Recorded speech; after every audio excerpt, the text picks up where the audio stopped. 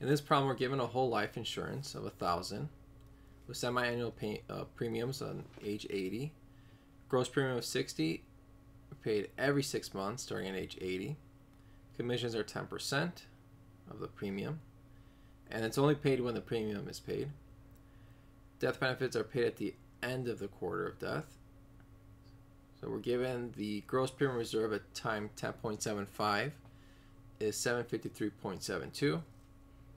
We're given a life table, so this one we're going to use to calculate the probabilities, and we're given a nominal rate of 8%. So we want to find the gross premium reserve at time 10.25. So what we're going to do here is look at starting age 90. So the reason I'm choosing age 90 is because it's 80 plus 10.25 and 10.75. Well, those are both 90.25 and 90.75. So the lower bound will be 90, then let's say the upper bound will be 91.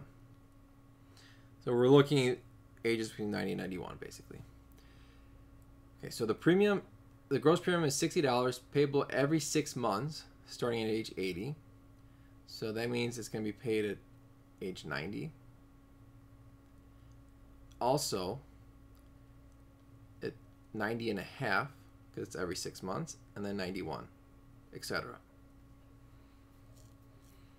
There's a 10% commission, so commissions are also going to be paid at the time when the premium is paid. So 10% of 60 is 6. That's going to be the commission. Okay. So the question is now, we're given a couple of these ages, like 90.25, 90.5, 90.75. Like, which age should we start? The answer to that is start with the age where there's the most activity. In this case, 90.5 has the most activity because that's when the premium is being paid. So let's start off with that time. So 90.5 refers to 10.5 years after the starting age. So we're going to add the gross premium and subtract the expense. Multiply that by the interest rate. That's going to equal the death benefit. And then times Q. So this will be 90.5, and we're only going up to a quarter. So we're going up increments of a quarter of a year. And then we're going to add probability of age 90.5 surviving a quarter year, and we're going to multiply that by the reserve at time 10.75. And so now we just need to plug in. Well, 10.5 we don't know, so we're just going to leave that as an unknown. The gross premium is 60, expense is 6. The nominal rate is 8%, so we're going to divide that by 4 to get the quarterly rate of 0.02. So that's 2%. The death benefit is 1,000 because it's a whole life insurance of 1,000. Okay, now for the probability of dying, age 90 and a half in the next quarter year, that's 1 minus 90.75 over L of 90.5. And the probability of surviving is a complement of that.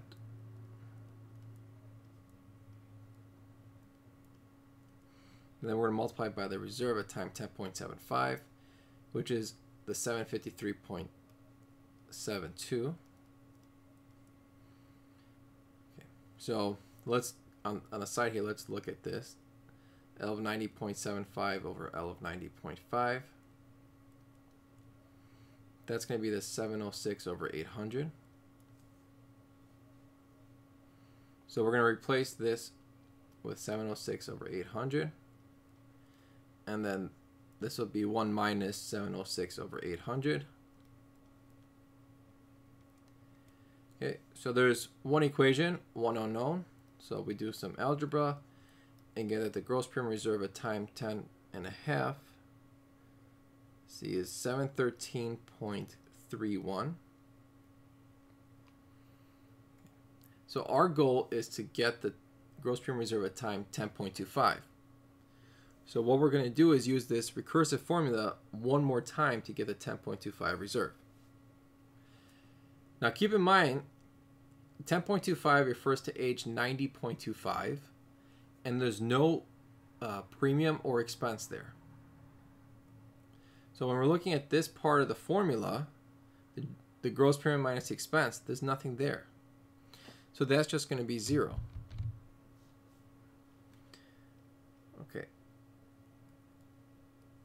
All right, so we start off like this. It'll be the gross premium reserve at time 10.25, and then we're going to multiply by the interest rate, 1 plus I.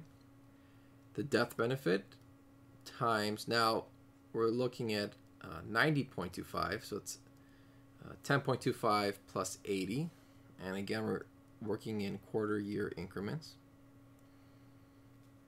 And we want to add the probability of surviving quarter year at age 90.25. And then we have to multiply that by the gross premium reserve at 10.5. So the gross premium reserve at 10.25 is my unknown, so that's what I want to solve. The interest rate, well, we said we had to take the 8% divided by 4 to get the quarterly, so that was the 1.02. Death benefit was 1,000.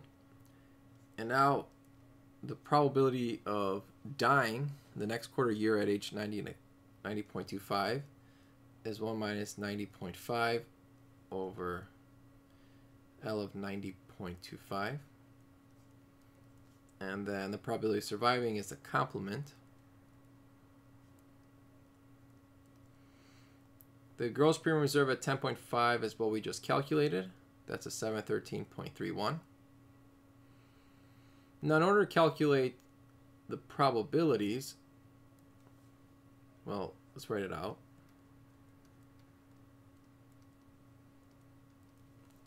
L of 90.5 is the 800, and the 90.25 is A98. So we're going to replace that. So for here, we're going to say 800 over A98. And same thing with this. Again, there's one equation, one unknown. So with some algebra, we get that the gross premium reserve at time 10.25 is 730.